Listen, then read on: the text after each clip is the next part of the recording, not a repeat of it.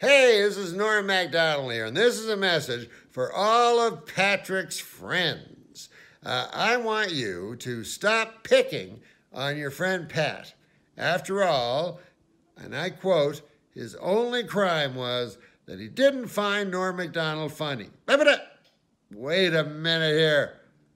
I'm Norm MacDonald. And I am funny. Please continue insulting that fat loser. The Opie and Anthony subreddit has at this point been an active community for O&A fans for almost 10 years. The forum would become a mean-spirited hotbed of hyper-targeted harassment, mostly towards the now defunct former hosts of a once popular morning radio show. Such was the sub's reputation that at their peak, Louis J. Gomez of rap metal comedy gang Legion of Skanks offered to pay $10,000 to purchase r/Opie and Anthony. The offer was foolishly rejected by a short and googly cited Space Edge, who vastly overestimated the market value of Antoine Cumia hoaxes and Fat Bob Kelly posts. And following the recent wave of one-eyed totalitarianism from the O&A admin, the subreddit's well-earned cachet was soon to plummet. In a bout of unprecedented spurgery following Space Edge's No Patrick ultimatum, the subredditors were now in a veritable frenzy. Thousands of regaled addicts would focus their collective attention on the infractions of a pig-nosed moderator and ex-heroin addict. But rather than take his deserved lickings, Space Edge would instead wield his mighty banhammer in a frenzied retaliation against what he saw as an uncontrollable entity. Such was the extent of Space Edge's panicked banishments that a new subreddit of exiled refugees formed with the ambitious goal of supplanting their former home. r/OPN boasted a moderation team of Space Nigger Edge, Goo Gobbler and vaping paraplegic Braun Heiser. But it was the addition of Tater Peeler Joseph Cumia of the famed 82nd Airborne as moderator that raised most eyebrows. And despite the position being of no real consequence given the lack of real responsibilities given to Joe, he would bask in the spotlight nonetheless. As for Space Edge, much like his right eye, his world was about to be turned upside down. Joe Coletta, a former stand-up comedian who now stockpiles illegal weaponry, revealed how at college he attended the same electrical class as Space Edge, and how he turned out to be an annoying junkie I tried to avoid. He continued by explaining how Space Edge was ripping me off of some Xanax, before describing how he was invited to Anthony and Joe Cumia's homes for a documentary on podcasting. It was during an interview with the 6'1" father of 4 that in a shit-faced stupor, Coletta unmasked his former classmate, handing over the private information of a subreddit admin to a jubilant Joe, desperate to turn the tables on those godforsaken terrorists. Space Edge's actual name is not something that will appear anywhere in this video, although even a potato-brained boomer like Joe could eventually figure that one out. Additionally, the identity of Space Edge has been a known fact in the O&A sub for years, and speaking from experience, once that cat is out of the proverbial bag, good luck putting it back in. Either way, Joe would stumble ahead in releasing Space Edge's full docs, in a now deleted post gleefully anticipating the subreddit's inevitable demise. And despite Space Edge's appearance being an unfortunate part of public record at this point, Joe had provided some of the more creative pests, an armoury filled with double-chinned ammunition to fire at the heavyset baghead. Having finally landed a long overdue blow to a subreddit he's waged ongoing war with, Joe was inevitably banned from r/Opie and Anthony, and later from Reddit altogether.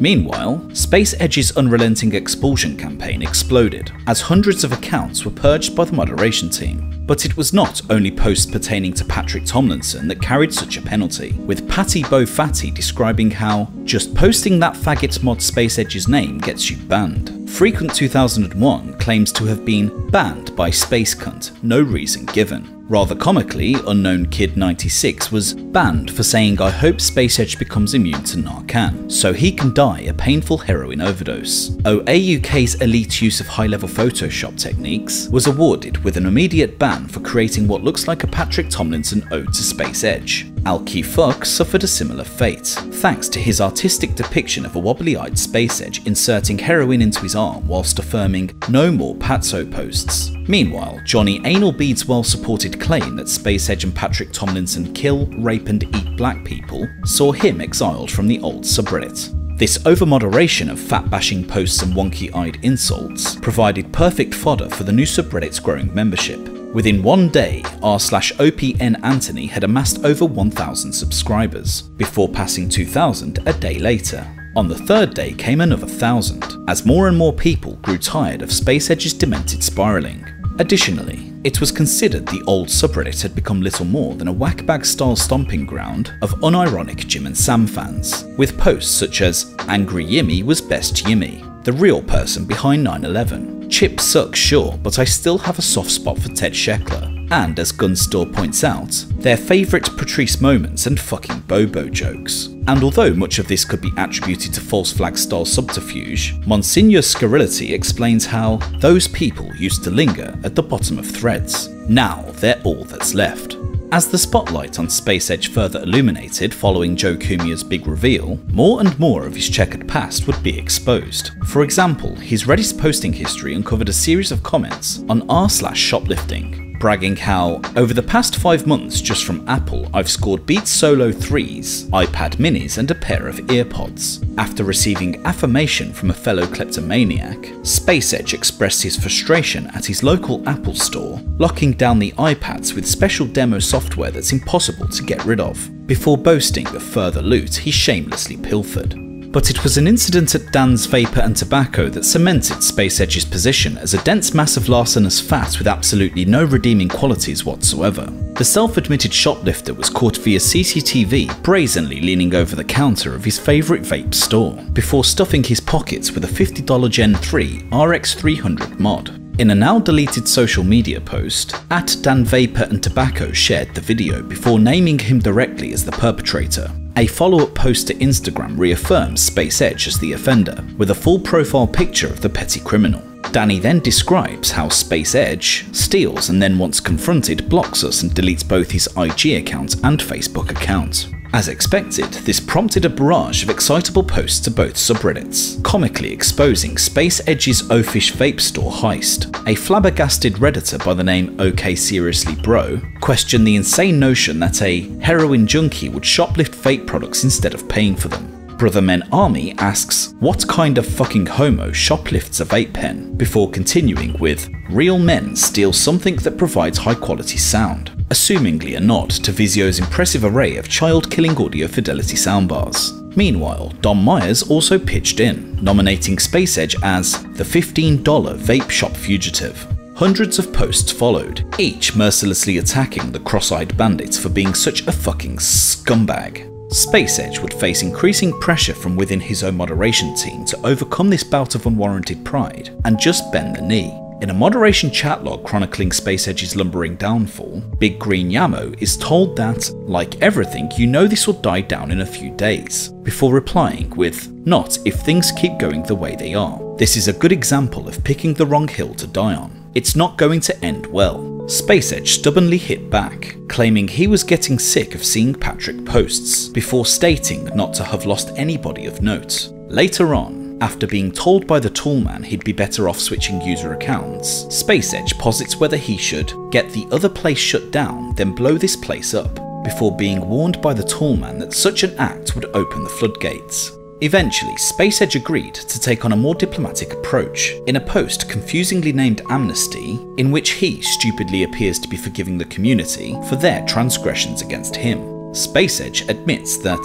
I did go full retard over the Patrick stuff and could have handled it better. I apologise for that, and right now the mods are unbanning all of the accounts that did not dox people. He then continues with, I admit that I fucked up, but I'm not going to take shit, and same goes with the other mods, so we are starting over, before again threatening permabans for future rule violations. The trouble is, this was a far cry from the subreddit's desired outcome. They wanted Space Edge out, and given his continued mismanagement and neglect of the forum, in addition to his aforementioned faggotry, an almost unanimous wall of vocal opposition faced him. Space Edge was seen by most as your typical tyrannical hallway monitor, a petty thief and alleged recovering smackhead who craved unbending dominion over a fucking subreddit. And even his own moderation team had seen enough, with Big Green Yamo first to throw in the towel. Having told Space Edge, I'm done, I was going to be done a few days ago but wanted to stay around long enough to turn all this back, the admin's dope-headed reaction was to suggest nuking the entire subreddit rather than hand it over to somebody else, essentially suggesting that if he can't have it, nobody can.